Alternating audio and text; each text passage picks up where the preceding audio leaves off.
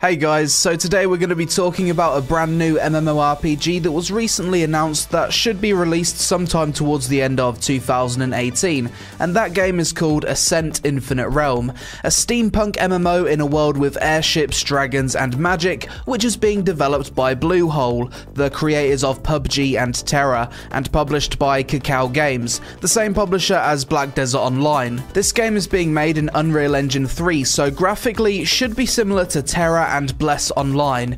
This is a bit of a concern for me, as all the MMOs I've tried that are made using this engine suffer from horrible optimization issues. I just hope this game doesn't add to that list. If it does, it will be dead on arrival. But when it comes to the game's features, it has the following: gameplay both on the land and in the sky. Players can take to the skies with an assortment of airships and flying mounts which serve as transportation, strategic PvP weapons and a medium for player cooperation. There's various flying mounts in the game, as well as different airship sizes, which aims to give players the ultimate airborne battle experience. Customization and player choice. Players can customize airships, mounts, game difficulty, equipment, player housing, pets, and even their own combat style via swapping out different accessories which change how your skills work. Airborne realm vs realm PvP. Players can use their airships to engage in epic large-scale battles. When your ship gets low on health, it seems like you have the option to abandon ship and use your glider to jump to an enemy's ship and either dismount, hijack or destroy it.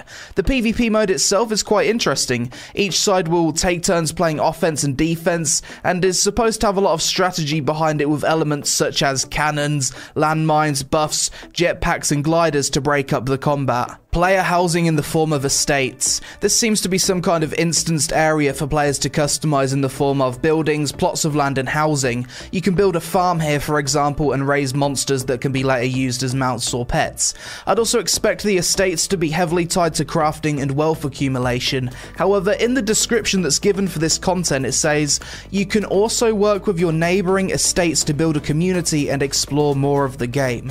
Not too sure what this means, but it sounds like you can build a small village with a group of people or something. Sounds kinda cool. 5 unique classes at launch. The Sorceress, a staff wielder who uses the powers of elemental magic. The Mystic, a wand-wielding healer that uses nature magic. The Warlord, a frontline warrior who uses giant weapons. The Assassin, a dagger dual wielder that lurks in the shadows. And the Gunslinger, a battle-hardened marksman who uses pistols and a rifle.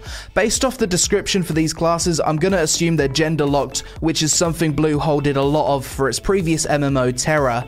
However, it does seem that, unlike Tera, there could be a holy trinity system at play in this game, as so far 3 of the classes fit the role of DPS, 1 as tank and 1 as healer. Professions.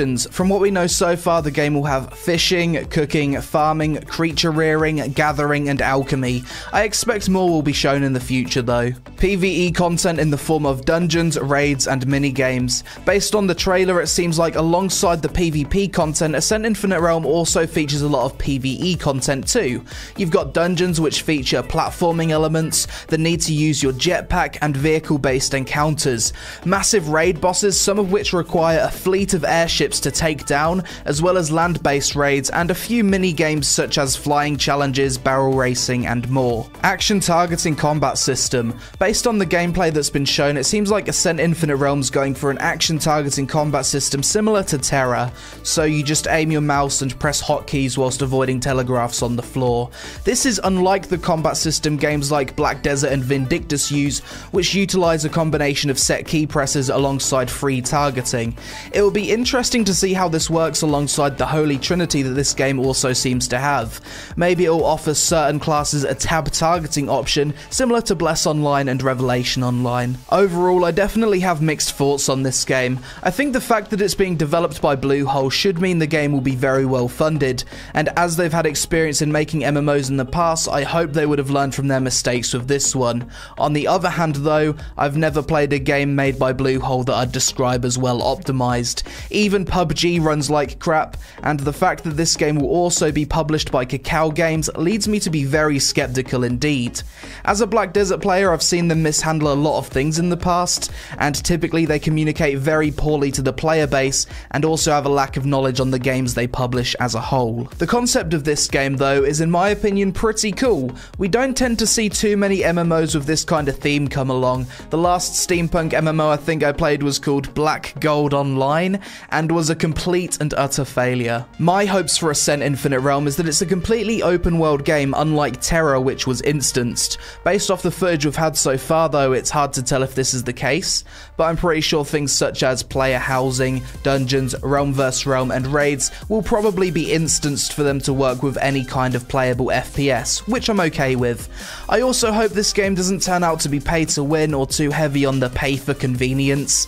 If it is, I don't think it will do very well in the West at all. You'd think developers would know the Western market a bit better now with the death of Arcade, Black Desert protests and low player population on pretty much every MMO out there that's considered pay to win at this point. So hopefully if there is a cash shop, which in this day and age I guarantee there will be, I hope it's purely for cosmetics. Based on the gameplay shown in the trailers for Ascent Infinite Realm, I'm honestly not that blown away though. The animations look kinda clunky, the combat fairly standard, and the content itself pretty much what I'd expect from an MMO of this theme. The big air raids and massive PvP battles look pretty cool, but even on the trailer the game looks like it's running at 10 FPS, and in my opinion for this content to be fun, it needs to be playable at a good stable frame rate, whilst not sacrificing too much of the graphical fidelity, because let's be honest, there's some parts of this trailer where the graphics look extremely outdated. Certainly not what you'd expect from a 2018 MMO by a developer with the resources that Bluehole have. One thing I also think will turn a lot of people off from trying this game straight away are the gender-locked classes. I personally don't care too much about this, but I'd say the majority of Western MMO gamers definitely do.